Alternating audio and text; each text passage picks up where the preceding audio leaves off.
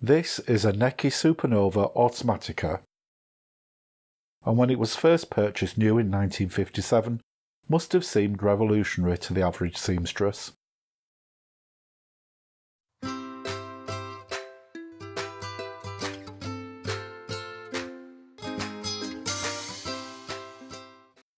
The Italian manufacturer Necchi was one of the first, if not the first, to introduce a zigzag machine to the domestic market. This model goes one step further, with cams to produce embroidery stitches. When I saw this sad example sitting in a charity shop, I knew I had to rescue it. It was filthy after 64 years, seized, and the cabinet needed some TLC. And that's just what it got.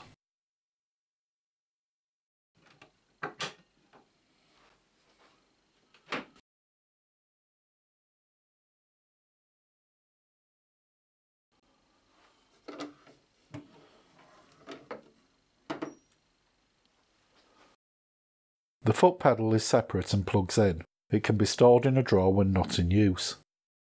The machine has a power switch, which also turns on the light. The spool pins are springs, so can't easily be damaged. To wind a bobbin, release the clutch knob. I'm using cross-wound thread, so I'm using my homemade thread stand.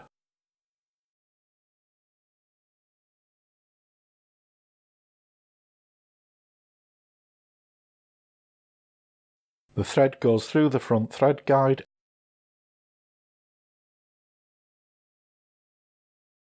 and then back again.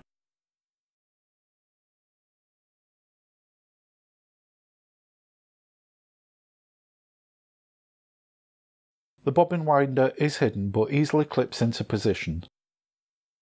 The thread goes first through the pigtail on the winder, then down to the school bell style tensioner. Pass the thread through the hole in the bobbin,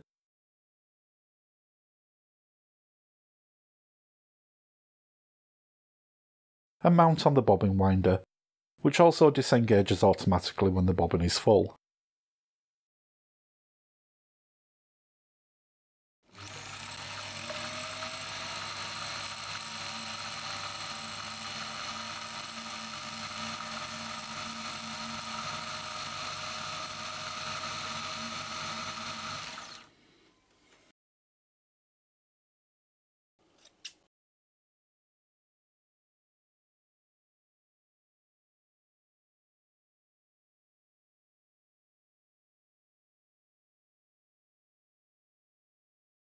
Don't forget to re-engage the needle bar before starting to sew. Slide back the bobbin cover plate. Under here is a bar which releases the feed dog cover so that it can be removed or spun into the desired position.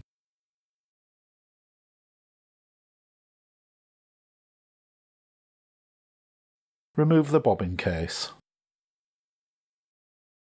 The bobbin goes into the case with the thread coming off in a clockwise direction. The thread is pulled under the tension spring until you hear it click into place. It clips in like many common Class 15 style machines. Slide closed the bobbin cover.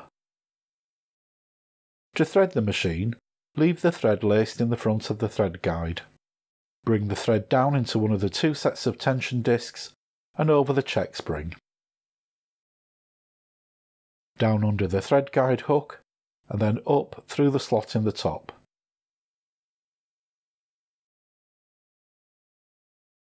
Then up through the eye of the take-up lever,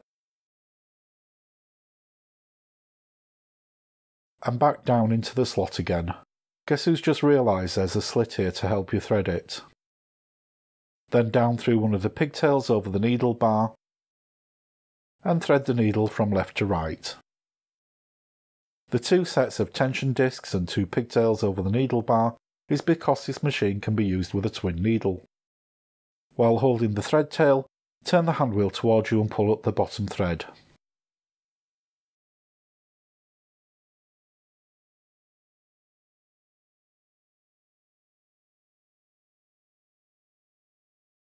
Place a piece of fabric under the presser foot and we're ready to sew.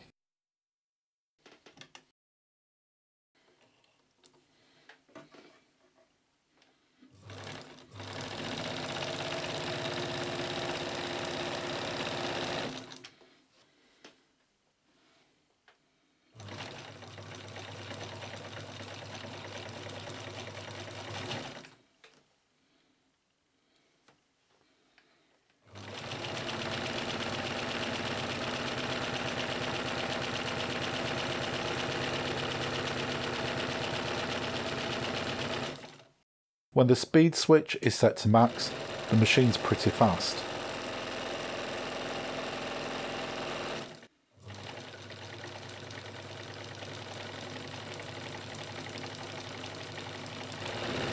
It's also very responsive.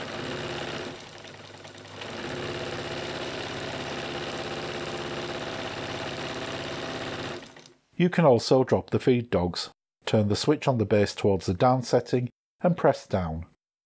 Turning it towards the straight stitch setting releases it. The needle position can be set to the right, the left, or the centre. The stitch width lever can be limited or locked into place.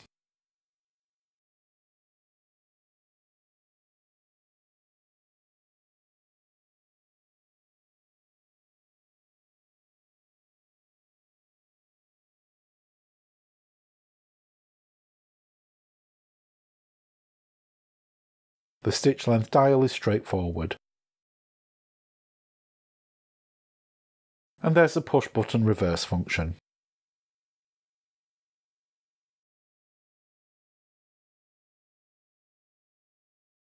The machine comes with a range of accessories and a selection of pattern cams.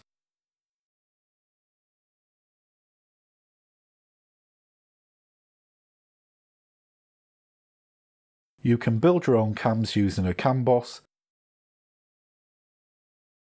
and any 3 of the discs of your choosing. The instruction manual gives full details on how to build numerous pattern cams.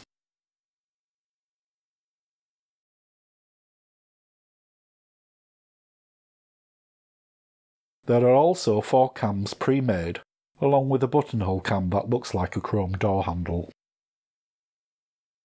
The accessory box lid has a dial. Select the decorative stitch you require, and it displays which discs to use in which order, as well as the main machine settings. The inside of the lid has more to choose from, and even more are listed in the user manual. So let's try out some of the pre-built cams. The lever at the rear moves the cam followers out of the way so we can fit the cam under the flap in the top of the machine.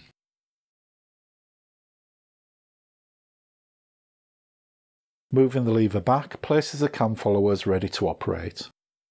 Set the machine according to the instructions and we're ready to go.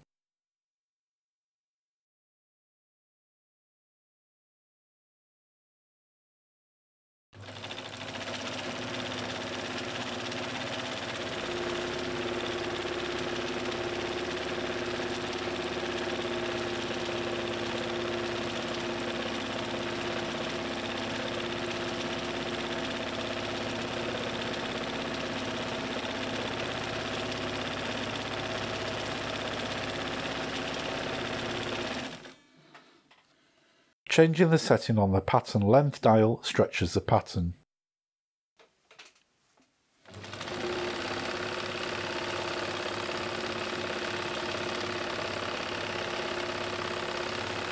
You can see the machine automatically moves the fabric backwards as well as forwards to create the pattern.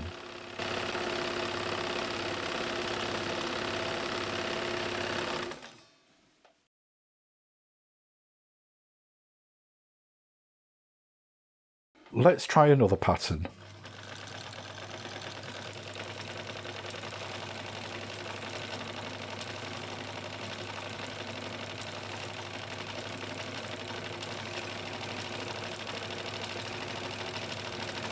It's hard to think that this machine is over 60 years old.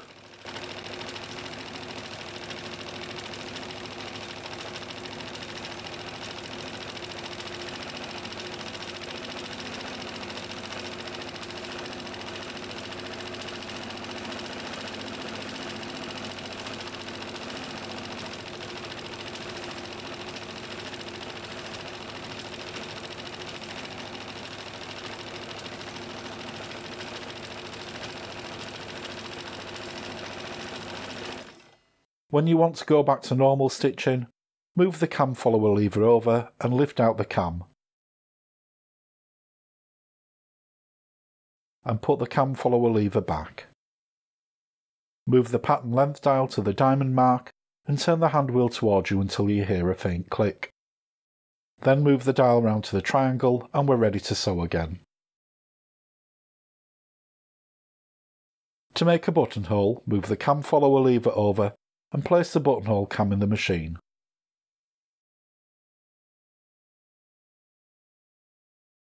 Move the cam follower lever back.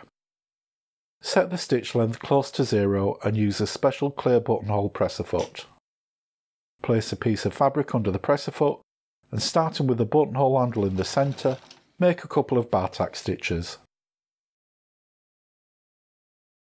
Move the lever to the left and sew until you get the length of the buttonhole you require.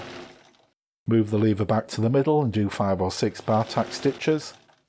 Then move the lever to the right to stitch back up to the top of the buttonhole. Move the lever back to the middle and finish off with a couple of bar tack stitches. It takes a little practice, but it is quite easy. I love how these drawers have curved bottoms, no loose pins getting stuck in the corners.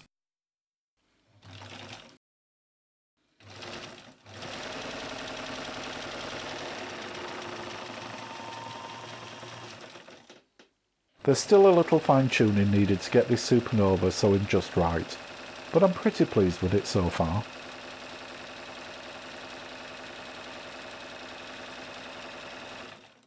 I hope you've enjoyed this video. If you have, please give it a like, and if you haven't already, please subscribe to my channel and hit the bell icon to be notified of all my future uploads. Thanks for watching.